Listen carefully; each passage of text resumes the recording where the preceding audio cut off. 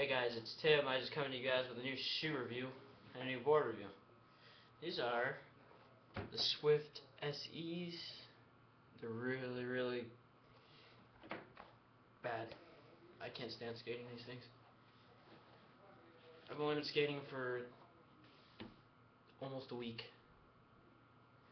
Maybe it's because I skated them really hard at Tampa though. Like I put them through like a gnarly session. But I mean, a week? Not even a week, since Thursday. And I didn't really skate because it was raining. But these shoes are not that good.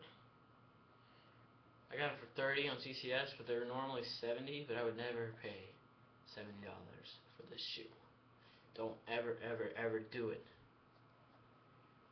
The only good thing about this shoe is it's super light, because like, I guess that stuff Unilite is really good, like the new Chris Cole.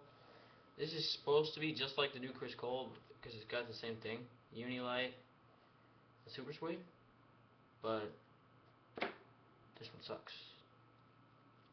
Yeah. Alright, so that's the shoe review. Bottoms are good, by the way. Super grippy. That's the only good thing about it, is it's super grippy. And the shoelaces don't rip. Alright, what I got for you guys today is a Baker board.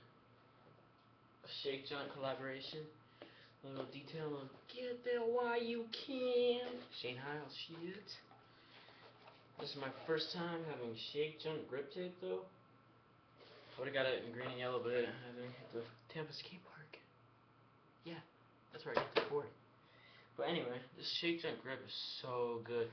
And the pop on this Baker, as you know, is the awesomest ever. Concave. You wanted to know, it's like indents a little bit. It's really gnarly. Really love it. Really recommend it.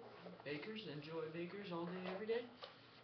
But I'm skating some Bones, Red bearings, Bone WSTF, STF I think, and the Ventures. These black Ventures are the best trucks I've ever had. I've been skating for almost 2 years. The bushings aren't even like same bushings and everything. They're not even like starting to peel up a little bit. Oh. There's a piece right there of the bushing. That's all my new stuff. Like I really recommend the Baker and the Shake Junt grip. But the shoes, not so much. Like if they're like $30, I'd probably get them again because that's so cheap for skate shoes like this. But nah, I wouldn't buy them for more than 20, maybe 30 plus shipping and stuff. Whatever. All right, guys.